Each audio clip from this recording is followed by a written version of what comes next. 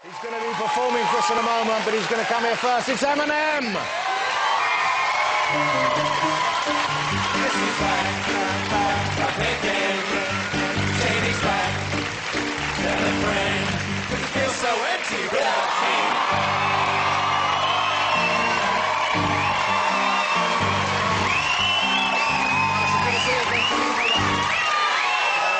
It's the man. Guess who's back? Back again. Good to see you again. Thank you for joining us. Good to see you. It's a good thing you just...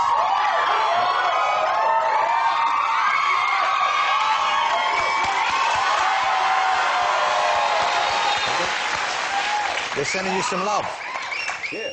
I was going to say it's a good thing you just got me out of that room. Yeah, it was getting quite... No, I'm saying with LL because I was just about to challenge him to a pose down. Oh, you mean this kind of thing? Yeah. And he didn't want it.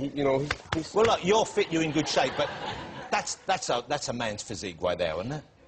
He looks a little small compared to me, but...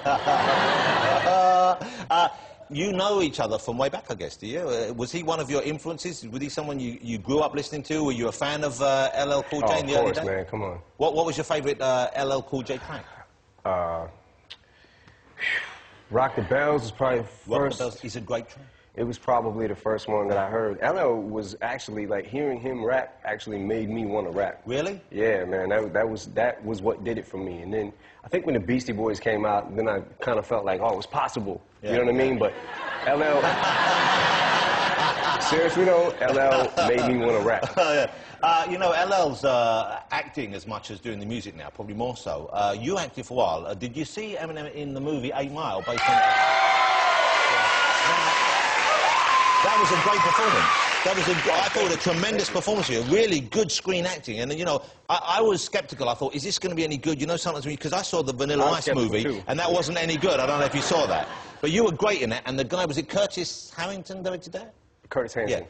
Yeah. He did a terrific job as well. And I thought, OK, we're going to see more of you. You're going to do more movies. I expect to see him do what?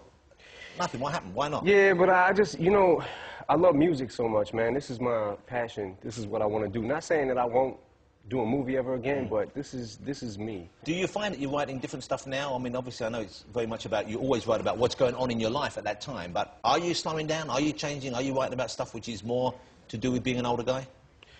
Well, I don't know about that, but I am definitely, I think I've definitely changed the direction from the last record, from Relapse to this record. I think I went a little bit different direction. Now, Relapse, okay, it sold like 3 million copies, I think, and you won a Grammy for it? Yeah. Yeah, but then I read somewhere you're not happy with it. You weren't particularly pleased with it. Now, what does it take to make you pleased with something? It's like the biggest selling rap album of the last...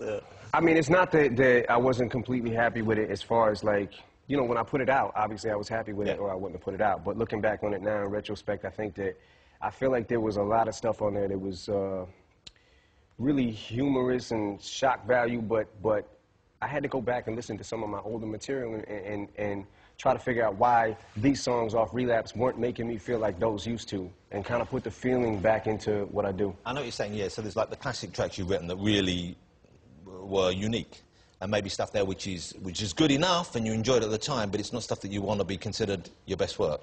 Well, it's one of those albums that I think Relapse, you can listen to it straight through, and there's a lot of, I think there's a lot of funny moments, humorous things, but there's a lot of punchlines and jokes and things like that. But I think that once you listen to it once, it's kind of like at least I felt like the joke's over. I see what you're saying. So it's not something that you can continuously really listen to over and over and over. But I always like the stuff that your stuff is funny, as well as sometimes being intense. You know, it's very funny. There's always the jokes in it. So I'm hoping there will still be in the new album. Oh, I mean, this album definitely, you know, I don't think I missed anything with the humor. There's definitely some humor in it, but also I felt like, you know, I felt like I wanted to, okay, that was, you know, Relapse was cool, like there was a lot of funny things on it, but now I want to get serious for a minute and, you know, just put some emotion back into what I'm saying. Do you always rap, or do you ever write songs that you would sing?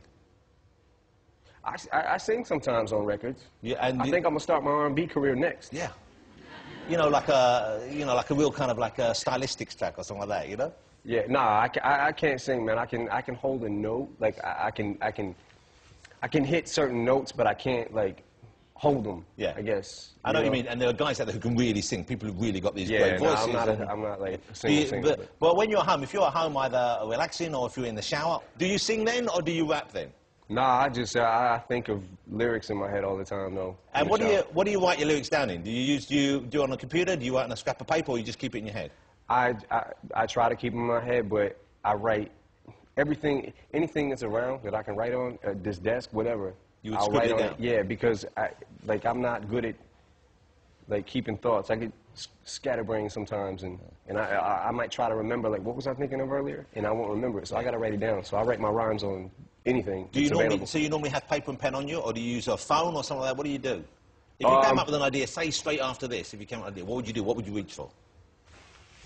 So you'd grab a piece of paper? Yeah. And just scribble it down? No, just, okay. Yeah. And do you have the old raps, you know, the early ones that you wrote, do you have them still? Because in the movie, I don't know how accurate it was, but you're writing them in a notebook, like a school book almost, on the bus and going to and from gigs and honing them.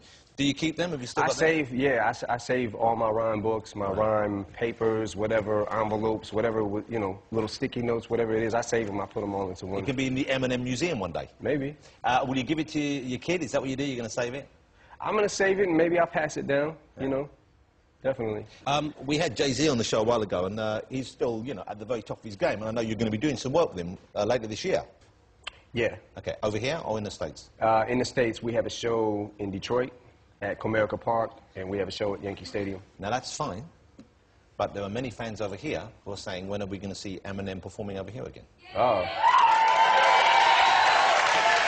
Well, you're going to perform just now, so that's something. But really, are you going to gig again over here? You're going to do? I know it's a big thing. Maybe. People Yeah, I haven't. I'm kind of just taking it as it comes. You know, a day at a time, and you know, seeing how I feel when I get out there and everything. But lately, you know, I've been enjoying the shows that I've been doing and stuff. So, you know, right now it's spot dates. So, but I haven't. You know, I certainly wouldn't rule it out.